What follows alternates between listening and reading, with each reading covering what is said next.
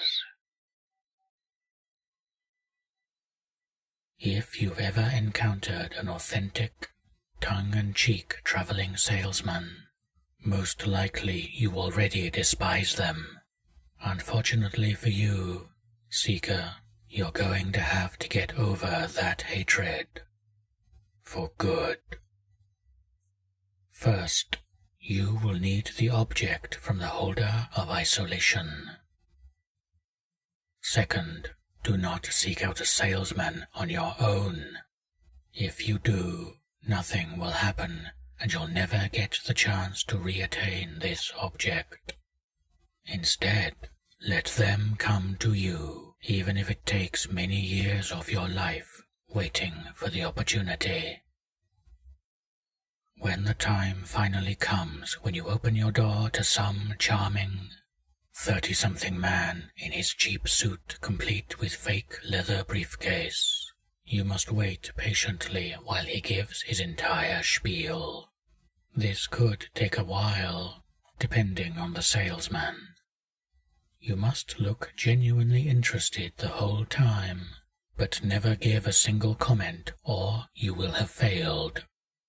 Breaking off the interested expression will also result in failure, so be careful. When he finally finishes and appears to have nothing left to say, you must tell him, "Well, sir, this sure is some great stuff, but it's not really what I'm looking for." He may launch into another desperate spiel or two, but inevitably he will ask what it is you're looking for. Without changing expressions, tell him, "The holder of the companions." If you've done everything right, the salesman will suddenly look very nervous. He will sweat profusely, shift his eyes from side to side, lick his lips. This could continue for at least a minute before he suddenly brightens and brings you to his car, if he hasn't already, and opens the briefcase on the hood, where he will proceed to dig around furiously. If you look inside the briefcase, the salesman will find nothing, sigh in defeat, and drive off without even looking at you. If his will to live is strong, he will survive the maddening depression to come and forget all about you. If you do not look inside, it will seem like an eternity passes as the salesman searches through his briefcase. Time will flow like water around you, and everything will become a blur. If you try to remain conscious of time's flow, you will grow old and decay so quickly that you won't even be aware of your own death. After a few minutes, everything is different. The salesman, the briefcase, the car, the entirety of your previous surroundings will be replaced by an abandoned downtown section of an unknown city. There are no plants or animals in sight, only immense concrete monoliths staring down at you with pitch-black eyes. Beware these buildings, for the creatures that dwell within are grotesque arachnids of immense size, like some hellish cousin to the wolf spider. Simply by being here, you provoke their wrath. Fortunately for you, they are almost completely deaf. Remain perfectly silent as you walk amongst the buildings, and you will go unnoticed. If they once see you, a terrible screaming will rise from within the monoliths, and the spiders will not rest again until you have fed their millions of young.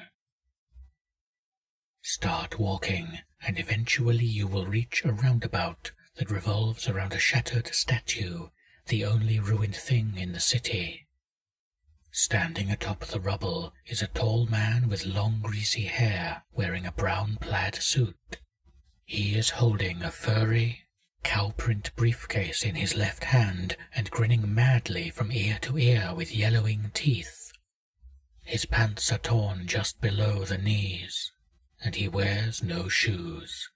His feet are coated with a disgusting pitch-black mud that never dries, and if you look closely, you will see a smattering of bugs swarming aimlessly through the muck. Tied around his neck by a string is a silver pendant of 2 spurred cowboy boots. Approach him, but do not speak, and do not look into his eyes. Only madness and death await you within those black pearls. Soon after your approach he will let out a long sigh and ask in an exaggerated southern drawl, "You were looking for me?" His voice will be mesmerizing and otherworldly, but if you give way to these charms, you will remain there forever, locked in his gaze and that of the monoliths, and eventually that of the spiders. There's only one thing you can do at this point. Show him object 126 and look directly into his eyes. If he isn't crying, you will become mesmerized and fall prey to the spiders. If he is crying, remain where you are. As tempting as it is, do not take the cowprint briefcase or even touch it. He will immediately cease his weeping and smash it against your head with the momentum of a Mack truck on a highway. It is his livelihood, after all. Instead, ask him politely, "For what reasons do they hide?" Through broken sobs, the man will explain in detail the inhumanity and eternal suffering every remaining holder experiences every day, hour, and second. This may take up several hours, so get comfortable, if possible. Most seekers who get this far will go mad during this sob story, doomed to wander eternally in the concrete graveyard. Not even the spiders will end their suffering. As he finishes, it will start to rain brackish droplets, even if the sky was clear when you arrived.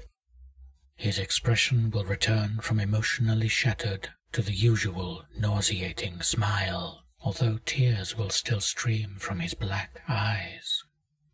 After another long sigh, he will untie his pendant with jerking limbs and toss it to you. With a deep nod, he'll call out, "It's all yours, Tiger. Y'all take care of that now. It's mighty fragile." Finally, he'll turn and walk away on bowed legs. An immense sensation of vertigo will overcome your tired mind, and you will find yourself sitting in the passenger's seat of a wrecked car off the side of a random stretch of highway in the Midwest. Next to you is the body of the traveling salesman. Every bone in his body has been shattered, and he is covered in the same black muck as the holder's feet. Don't worry too much about him. Most likely he won't be missed. The silver pendant in your hand is object number 291 of 538. Keep it safe for as long as you have it around your neck. Your voice will carry a charming bass resonance that will mesmerize any who hears it. Unfortunately, traveling salesmen will be drawn to you like thirsty flies to a decaying body. For good. That object is the glittering epitome of human desire for companions, and believe me when I say they are waiting for it with open arms.